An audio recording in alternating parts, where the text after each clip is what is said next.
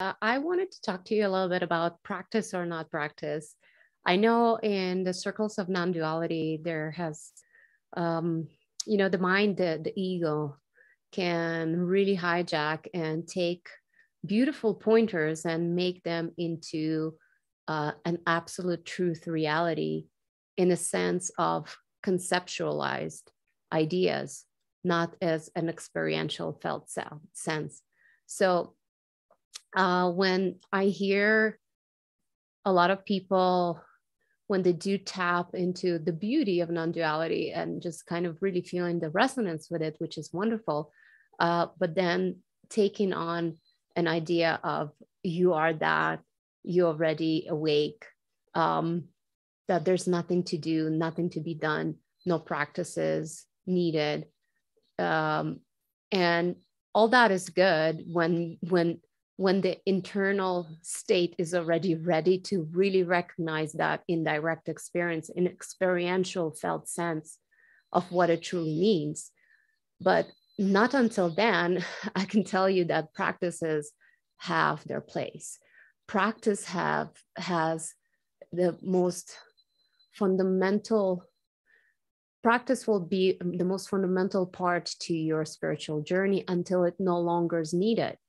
And if your driving force is true curiosity to find who and what you are in the most experiential felt sense of it, not just an intellectual conceptualized idea, so you will be driven to start listening to your own intuition that will drive you, and you'll let you know that practices are great to balance the nervous system, to really let go of energy blockages through yoga, whatever, Tai Chi, or anything else, to get in touch with a felt sense of energy and how it feels, to get in touch with a felt sense of presence and how it feels.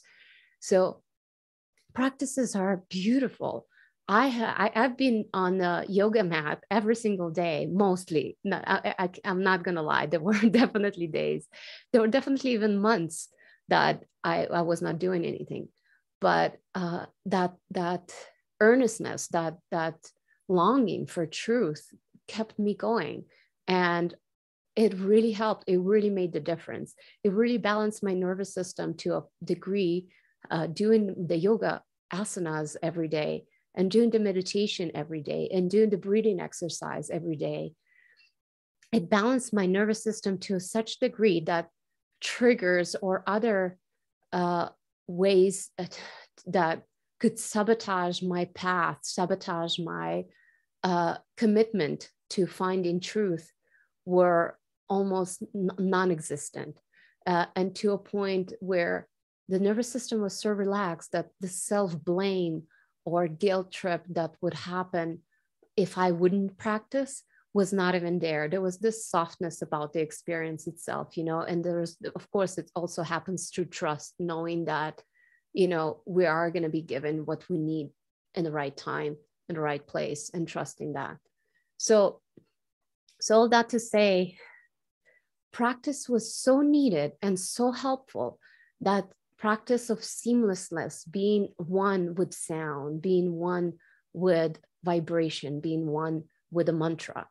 It was so needed for the mind to be so focused that the noise and the distraction from our actual natural state, which is already awake, which is already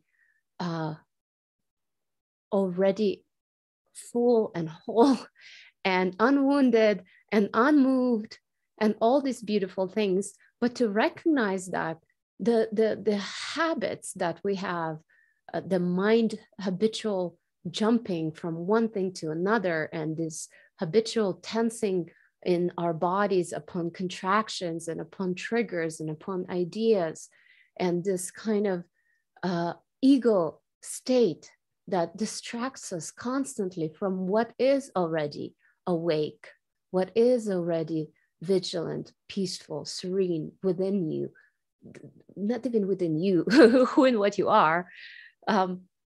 So to recognize that, to realize that these practices are needed. The same thing goes to the Kilby inquiries, like they are needed until they are not.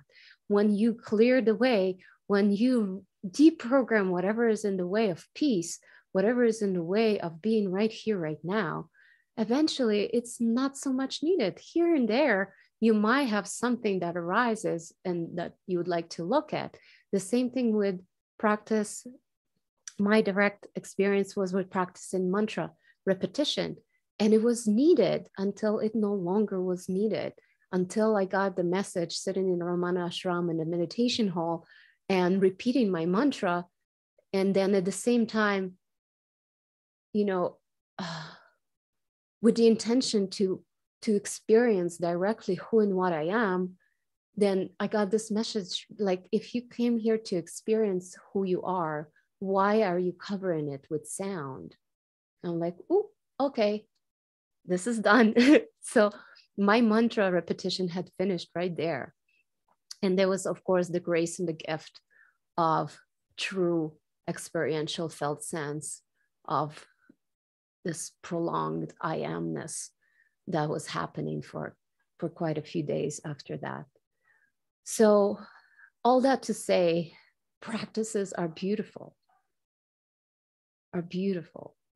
until, if it's not a hindrance, if it's not a way to hide, if the ego is not hijacking to, you know, with a felt sense of, what is this? What is it here for me? You know, what is this here for me? And this, what is this here for me? Because if we do allow ourselves to focus and fall into that,